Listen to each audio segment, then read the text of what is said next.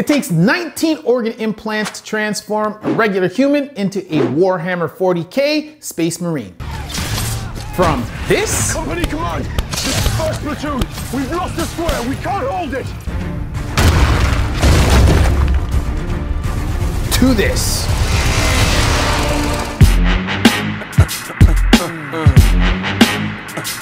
In my first video on this topic, we talked about the overarching Space Marine creation process and if it is possible with modern medicine. The answer? Modern medicine can do some pretty incredible things, and I suggest you cue that video up for later to find out what they are. But we fall short in the area of custom lab-grown organs with genetically engineered, evolutionarily advanced functions. So today, we're gonna take an in-depth look at the first group of the gene seed organs, and I will attempt to provide the closest possible modern solution for each of them. Meet Billy, a young Space Marine neophyte who over the course of this video will undergo many surgeries as we attempt to transform him into a full-fledged Astartes with all of the abilities presented in Warhammer 40k lore. We'll have to exercise some creative liberties since we are attempting these operations 38,000 years ahead of schedule. Let's pretend the world government has given us carte blanche, that Billy's body will not reject any organs, and see what we can do.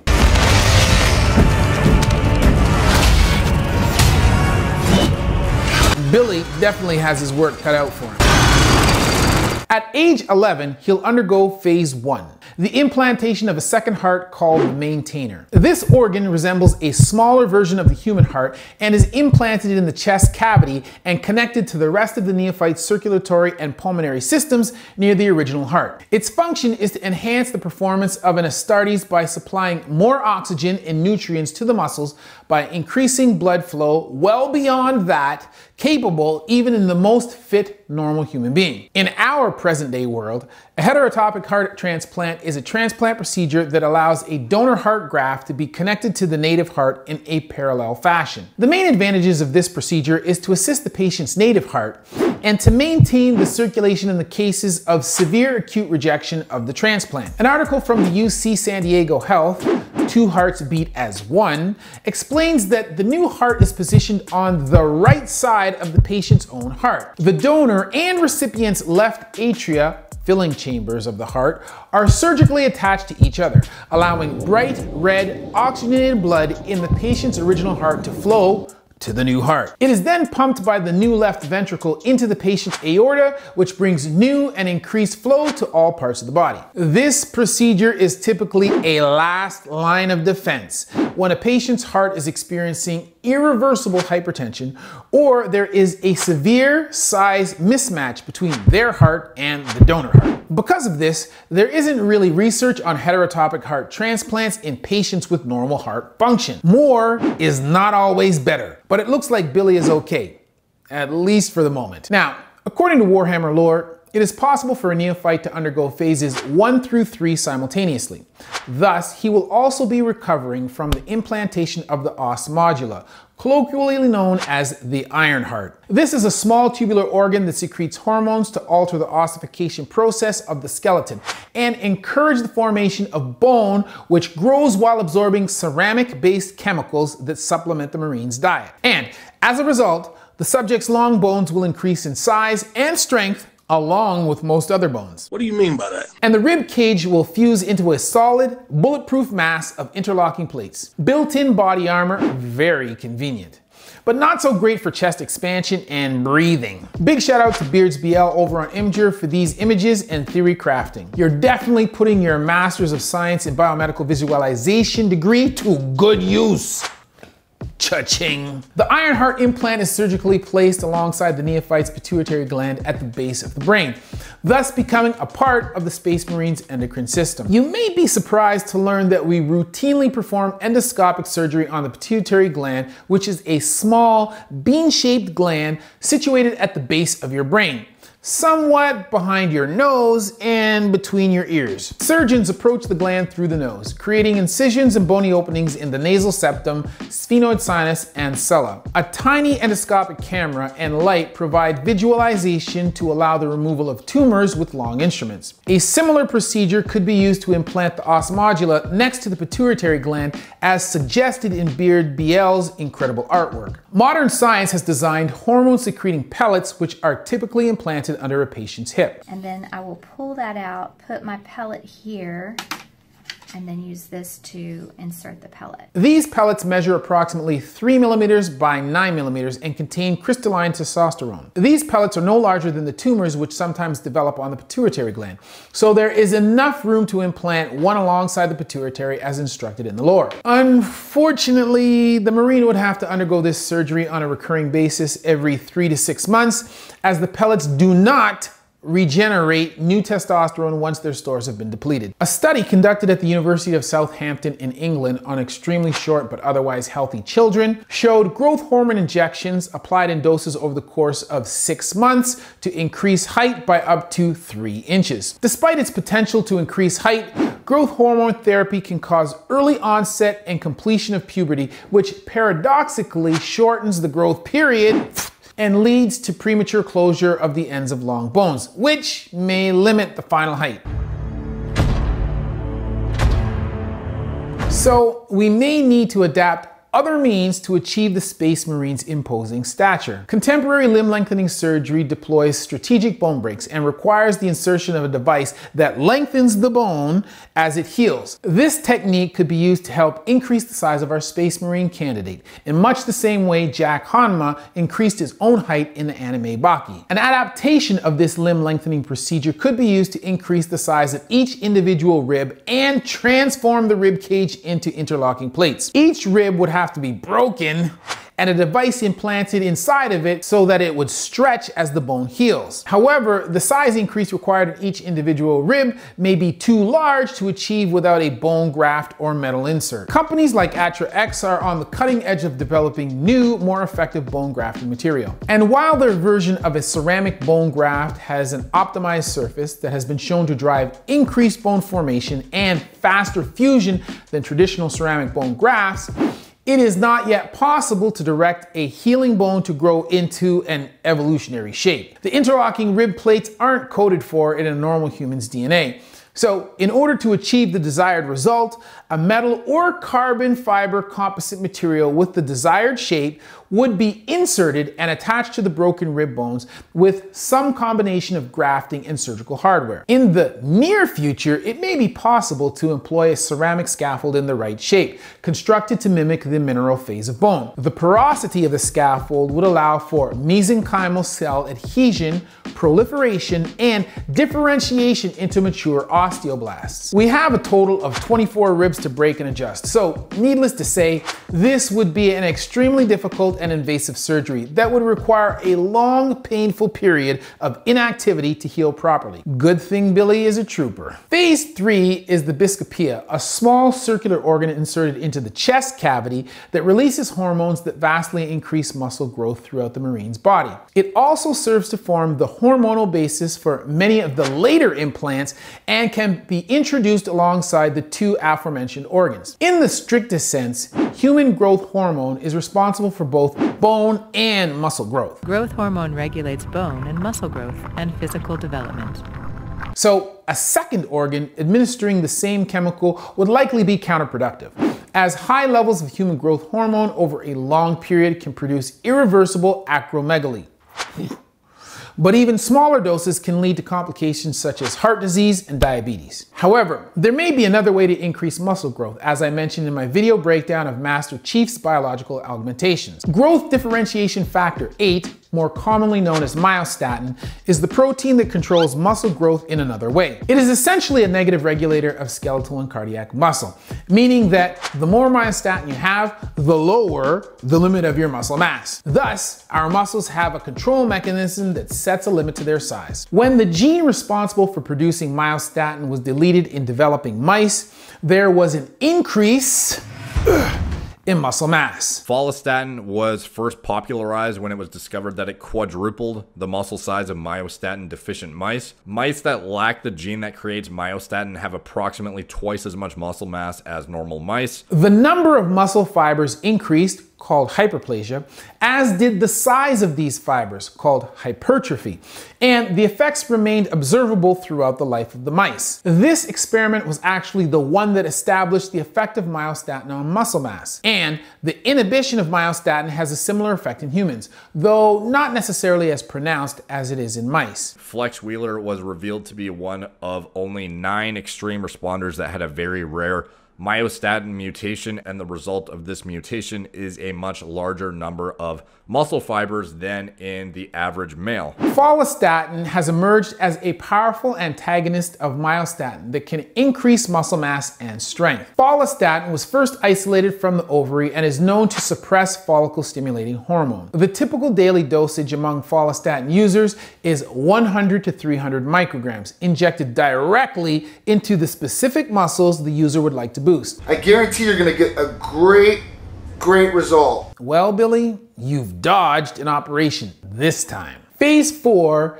is the hemastamen, which is a tiny organ implanted into the main circulatory system, a main blood vessel like the aorta or femoral artery, that increases the hemoglobin content of the subject's blood, making it more efficient at carrying oxygen around the body and turning the subject's blood a bright red color, which is a good thing considering the fused rib cage, which would be a negative contributor to the oxygenation of blood. The redness of a human's blood does indeed depend on its oxygen content.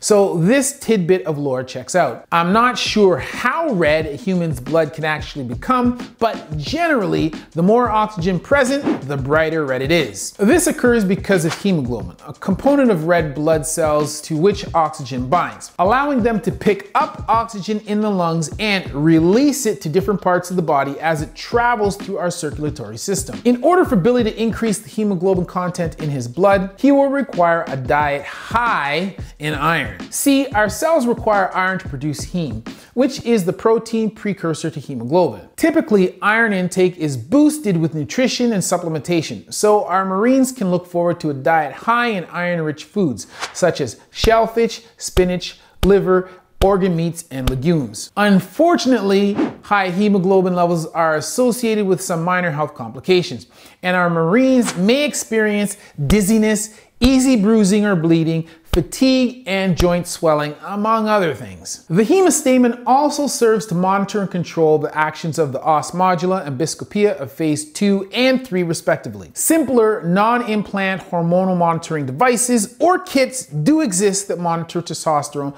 by sampling one's bodily fluid, urine, saliva, or blood. A crude modern solution compared to the sophisticated implantable devices in the Space Marine, but a solution no less. And although I can conceive of a small wireless implant that enables us to monitor the hormonal content in the blood as it passes through the main blood vessel, then transmit that information to a receiver outside of the body, a device restricted to the inside of a blood vessel may not be the optimal location for something that is said to control hormones. Adjustments to the supplements administered in phases 2 and 3 would then be adjusted manually. A device that interfaces directly with the brain, such as Elon Musk's Neuralink, may be better located to perform this function. The neurons are like wiring, and you kind of need an electronic thing to solve an electronic problem. In an interview conducted in 2020, Elon claimed that his device can also control hormone levels, helping relieve anxiety and several other mental problems. Neuralink will send and receive electrical signals to and from the brain, allowing it to interface directly with the advanced functions of the human brain, such as hormone synthesis and regulation. This year, the company plans to test on human subjects, but when it does, what would this major step mean for brain implant science? Maybe Elon is willing to conduct his clinical trials on our Space Marine candidates. Otherwise, we may have to forego the hormonal control aspect of the hemastamen. Perhaps a timed iron release capsule could be inserted into a main artery, releasing iron directly into the bloodstream. Any technology of this type would have to fit into an extremely small package, as the diameter of the abdominal aorta is less than 3 centimeters, and the femoral artery is usually between 7 and 8 millimeters across, about 1/4 of an inch. In phase 5, we arrive at a new level of science fiction with the Lehrman's organ, which produces the entirely imagined Lehrman's cells. These cells are released into the bloodstream when the Marine is wounded, attaching to the white blood cells and traveling to the wound site where they react with air to create an instant patch of scar tissue. With it, little Billy can look forward to numerous and prominent scars, such as those pictured here. Or here.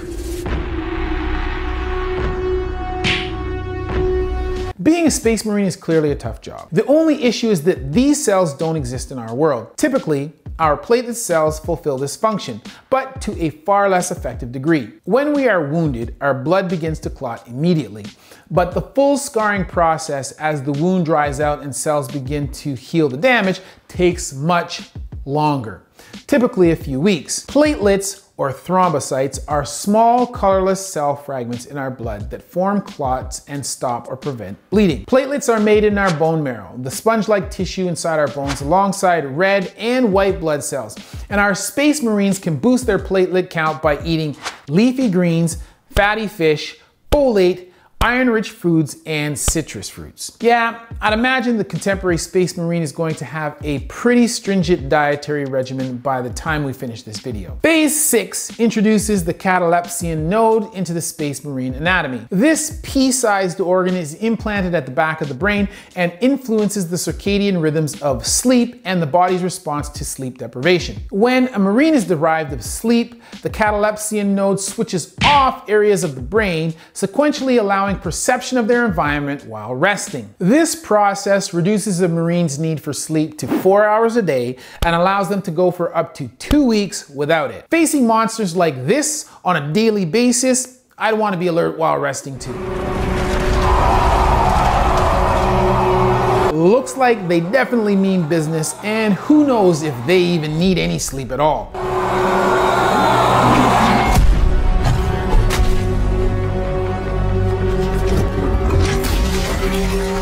Guess we'd better come up with a solution for the catalepsian node. Researchers at Stanford actually found that small regions of the brain cycle in and out of sleep when we are awake. The cycles shift toward awake when a part of the brain pays attention to a task.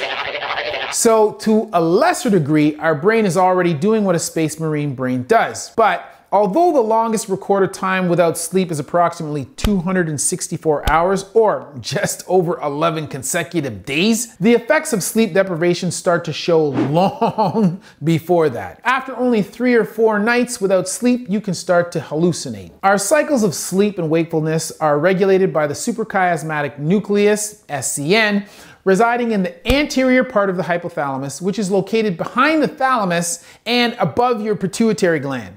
Remember the location of the pituitary?